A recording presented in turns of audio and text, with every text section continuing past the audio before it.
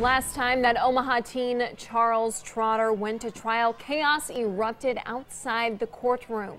This time, a much calmer affair. And a verdict. 2 life sentences, now a possibility. Good evening and thanks for joining us. I'm Jessica Gill. And I'm Matthew Smith.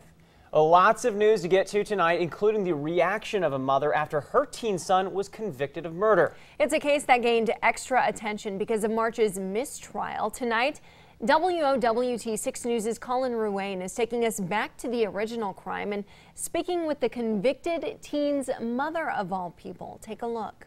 Charles Trotter was just 16 years old when he was charged with the deaths of Dexter, Joseph, and Marcel Lovejoy. It happened here in an apartment complex near 100th and Arcadia Plaza in early January of last year. Police described it as a gang-related shooting. The thing that comes to my mind is that it is so sad for my family because my son was accused of double murder. Accused and now convicted. A troubling scenario for Trotter's mother, Barbara Robinson, a woman who's known in the community for advocating against violence. Trotter's case drew attention not only for the crime, but what happened when it first went to trial.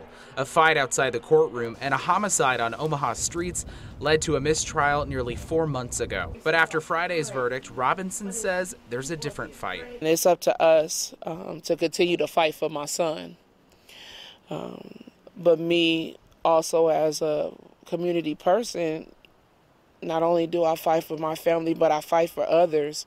Others who she says received unfair treatment at the courthouse. While she says her treatment was unfair, she tells us the same was true for the families of the victims. And I know people get out of control, and believe you me, I know all about that. But then there's other ways because we all are human too. And we're live outside the Douglas County Courthouse tonight, and County Attorney Don Klein tells us he's pleased with the verdict in this case, though, as we mentioned earlier in this story, Trotter's family plans to appeal. Jessica? All right, thanks, Colin. Now that Trotter has been convicted, when can we actually expect his sentencing? We're actually going to have to wait a couple months for that sentencing to come up, but right now it is scheduled to take place in late August. All right, thank you very much. Colin reporting live tonight. We appreciate that live report.